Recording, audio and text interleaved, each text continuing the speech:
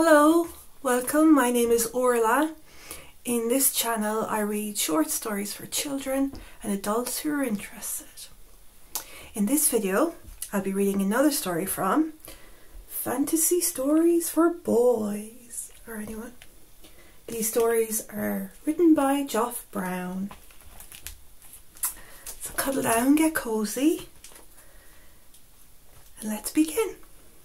This one is called The Tinderbox. Once upon a time, a soldier was returning home from war when he met an old witch. "How would you like to have as much money as you want?" asked the witch. "I would like that very much," said the soldier. "Then go down the hole in this tree and you'll find a cave with a door at the end. Open it and you will see a dog who guards a chest full of copper coins. Look around and you will see another door. Behind this is a second dog who guards a chest of silver coins. Next you will see a third door. Go through it and you will find a dog who watches over a chest of gold coins. If you pick these dogs up and put them on my blue apron, they won't harm you, and you can take as many coins as you like." "How much of this money will be mine?" asked the soldier, amazed. "All of it. I just want a little old tinderbox that my grandmother left down there. It's a small box with a flint inside for lighting matches, and it is guarded by the third dog." So that's the witch, the soldier, and the hole in the tree. Okay. The soldier climbed down into the tree and opened the first door. Just as the witch had said, inside was a dog guarding a chest full of copper coins. "Good doggy," said the soldier, picking up the growling dog and putting it on the blue apron the witch had given him. Filling his pockets with copper coins, the soldier put the dog back and opened the next door. The soldier and the dog. Inside this room was a second dog who guarded a chest full of silver coins. Plucking up his courage, the soldier grabbed the dog and put it on the blue apron. Then he grabbed handfuls of the silver coins. Opening the door to the last room, the soldier found a third dog, which guarded a chest full of gold coins. It snarled and slobbered, but the soldier picked it up and put it onto the apron. The fearsome dog sat quietly while the soldier filled his remaining pockets with gold. The soldier found the little tinderbox, then made his way back to the hole in the tree. There's a soldier with the tinderbox and the third dog. Okay. The witch pulled the soldier out of the hole in the tree and asked for the tinderbox. "Why do you want it?" asked the soldier. "Just give it to me," screamed the witch and rushed to attack him. Her fingernails were like daggers. But the soldier was too fast for the witch. Before she could reach him, he drew his sword and chased her away. The soldier walked on until he reached a city. With all the money from the hole in the tree, the soldier was rich. He stayed in expensive rooms, bought the finest clothes and food, and soon he had made a lot of new friends.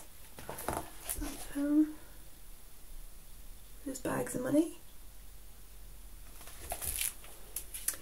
In the middle of the city was a palace. "A princess lives there," said his friends. "It has been foretold that she will marry a common man, but her wicked father, the king, keeps her locked in the palace." The soldier bought so many expensive things that soon he had hardly any money left. He was forced to leave his rich lodgings and stay in a drafty old attic, and all his new friends deserted him. One cold day, the soldier decided to light a fire. He struck the old tinder box to get a spark, and the brown dog appeared. "What is your bidding, my master?" the dog growled. The soldier was delighted. "Bring me some money," he said to the dog. The dog ran off in a flash, returned with a bag of copper coins. And there's the dog coming back with the bag of coins.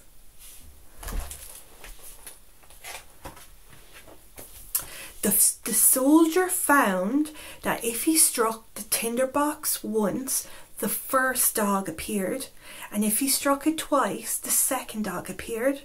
Striking it 3 times brought the third dog.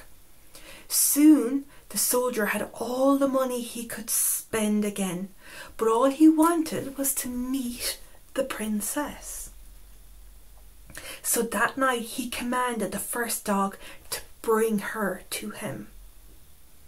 The dog ran off and reappeared with the princess on his back.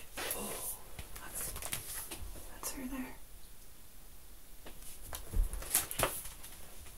She was very beautiful, and he kissed the astonished princess's hand before asking the dog to return her.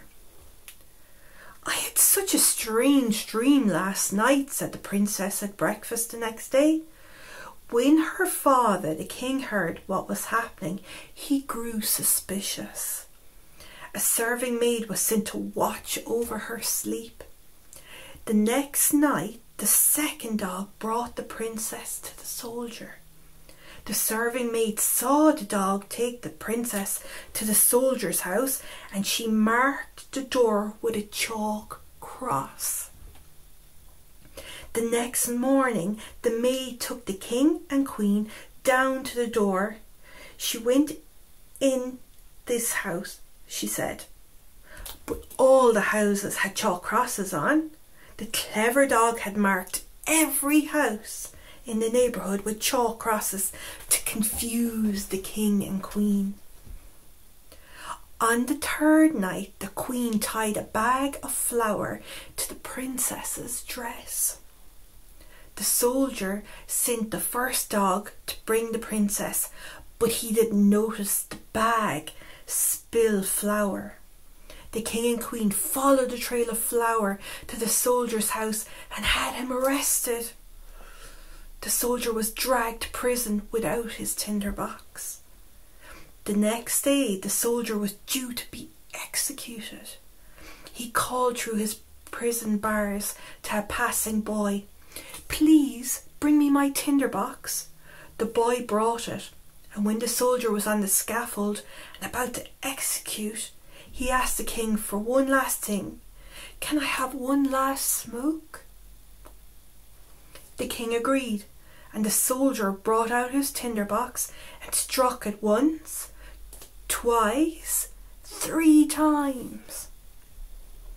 The 3 dogs appeared and chased the wicked king and all the soldiers out of the city. The soldier was free, and so was the princess. The soldier married the princess and became king of the city, and they lived happily ever after. The end. And there are the dogs chasing the king and the soldiers. That was another story from Fantasy Stories for Boys. Till the next one. Bye bye.